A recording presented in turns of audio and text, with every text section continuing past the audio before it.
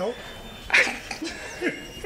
We're out here at the Shawn Dubie Rodeo talking with Dean Finnerty. It's a happy crowd here of L Triple D Golden Eagles, Gage Davis and Kassidy Dunagan as well. And Dean, we'll start off with you. Really great performance in both slack and short go. You got to feel for the Golden Eagles. Oh yeah, they've done a great job, especially at their home rodeo. They got jobs they're working to keep the rodeo run smoothly, and then secondly, they're trying to compete and win, and they're really doing a good job on both ends of that.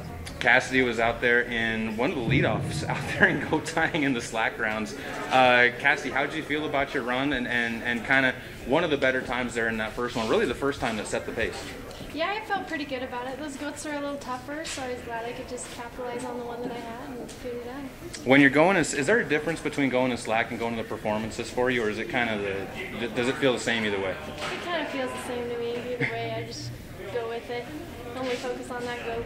Dean, when you see someone like her kind of getting into that conversation and the women's team really doing well overall, Wasey kind of really found her groove and breakaway. How's that kind of get things going into Saturday for the women's team? Oh, it's fun to watch because, I mean, they just build on it. They build on each other and they get better every day. They do it in practice and it's showing now. So. Men's side of things had a lot of really good performance too. Gage, kind of the leader in the clubhouse though for that though. 5 seconds flat in his steer wrestling run. Nearly got in team roping, but Gage, talk a little bit about the steer wrestling side of things and leading into the short go, or leading right now into the second performance. Oh, say felt good. It was a really good run, a really good steer anyway. Bodie had him in the slack. He kind of knew what he was going to do, so we just kind of can't come up with a game plan and went out there and did it. You mentioned Bodie. He also had a good time. Cannon had a good time.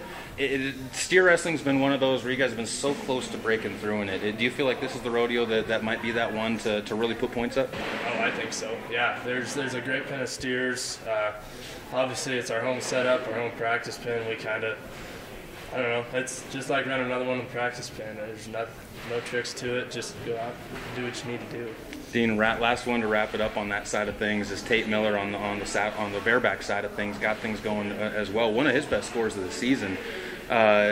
What's that mean as far as him continuing his good run? Oh, it's good. That kid's been pretty consistent all the way through. I mean, he was last year too. He was right there on the bubble to make the college finals last year. He stays on task. He'll be there again this year. Should be pretty cool to watch. Looking forward into Saturday. Anyone you're really excited to see out there? I mean, you're obviously excited for your full team, but when you see the success today, anyone that you feel like momentum will pick up with them? Every one of them's got that chance to do that. It's going to be fun to see what they get done. Coach, thanks for the time. Gage, Kassidy, thank you as well, and good luck as you guys keep going in the Shawn Dubie. Thanks, Caleb. Thanks, Caleb. Kevin.